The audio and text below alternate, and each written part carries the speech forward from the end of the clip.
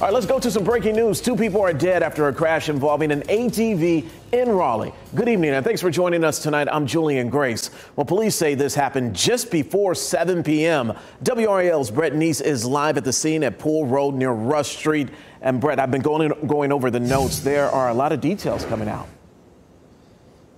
There are, Julian. This is more than 3 hours after this crash happened. The investigation continues here behind me. I'm going to step out of the way to show you what some of the scene looks like. You can see that they have Pool Road shut down here while they continue to investigate this crash. There's the white car that we're talking about with a lot of front end damage and the ATV on its side. Next to it, you see a tripod with a camera on top of it. That's from the crash reconstruction team as they take pictures of the scene and get 3D images of a scene so they can go back, put it together, and figure out exactly how this crash happened. But the 2 people that died, sadly, they were the ones that were on the ATV when this crash happened. We do know that the driver of that white car was uninjured, and right now police are not considering any charges for the driver of that white car. But as they continue to put this together and try to figure out exactly how this happened here a few hours ago, once they piece those details together, we're going to check in with police and give you any updates at that point, Julian.